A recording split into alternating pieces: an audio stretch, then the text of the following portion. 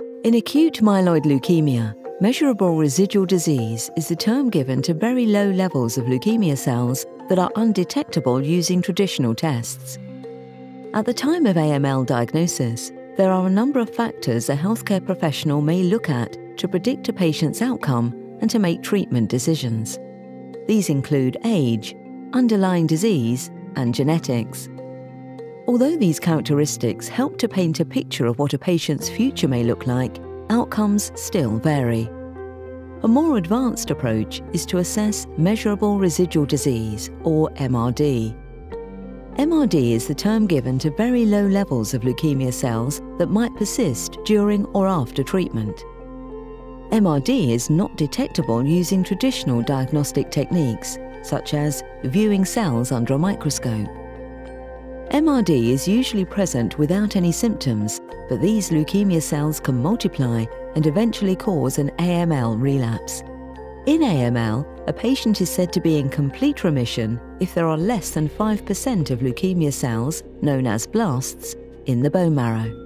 That's one leukemia cell in every 20 healthy white blood cells. Newer technology allows much more sensitive detection of MRD. This means that just one leukemia cell can be detected in as many as 1 million healthy white blood cells.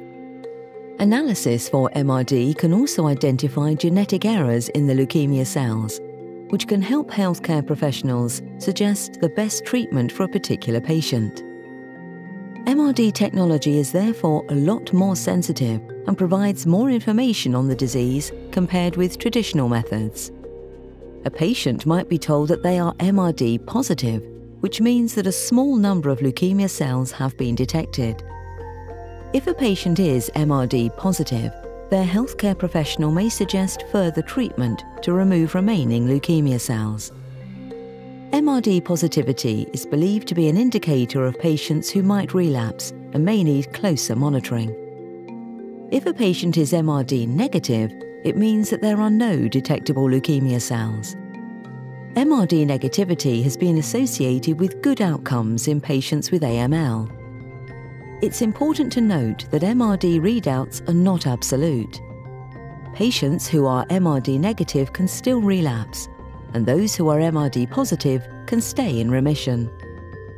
MRD analysis is used alongside other well-established diagnostic techniques across a number of types of blood cancer.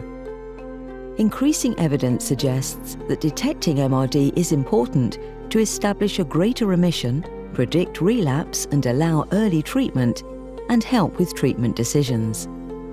For more information and to see whether MRD testing is available to you, please contact your leukemia specialist. Our goal is to facilitate and improve the knowledge of AML worldwide. For information on what it means to be in remission, visit know-aml.com, #KnowAML.